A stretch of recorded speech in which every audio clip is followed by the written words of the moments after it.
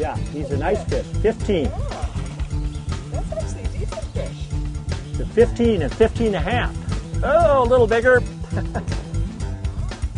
Yep. Yeah, all right.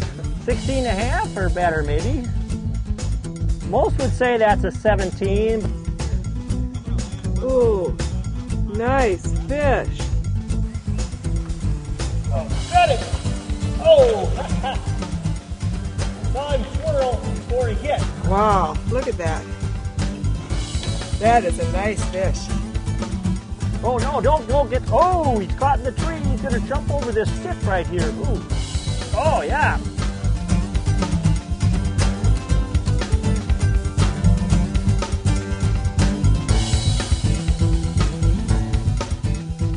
Smallmouth bass, or just smallmouth, or smallies to most of us.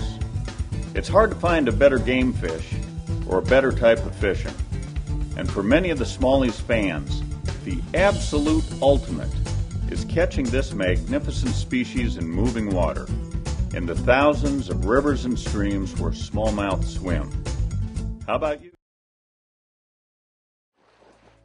Smallmouth bass's complex life cycle still isn't fully understood. We do know that besides reproduction, the species' other prime directive, of course, is eating.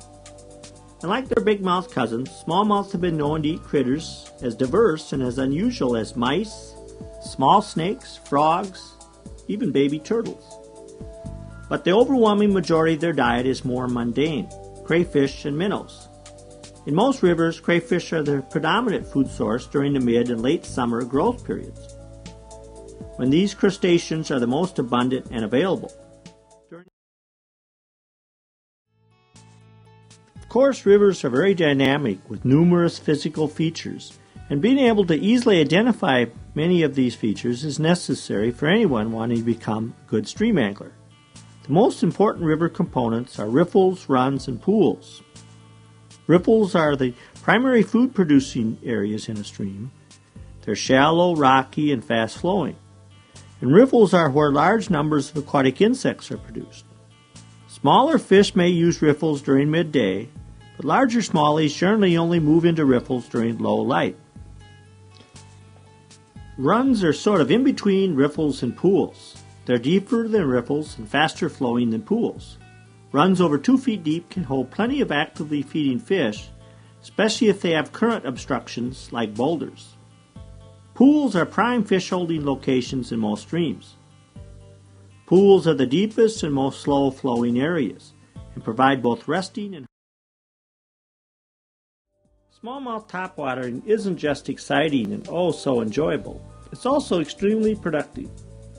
If you present it right, you can make your surface lure seem like an odd yet appealing critter, something that's struggling and easy to capture.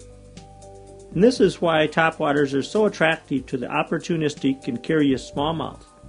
Best of all, because smallmouth streams are mostly shallow, river smallies are especially susceptible to surface fishing. Over the years, I and my guiding clients have caught thousands of hefty bronzebacks off the top, and so can you. In fact, whenever water temperatures are above 58 degrees and there's moderate water clarity, smallmouth become caught on topwaters.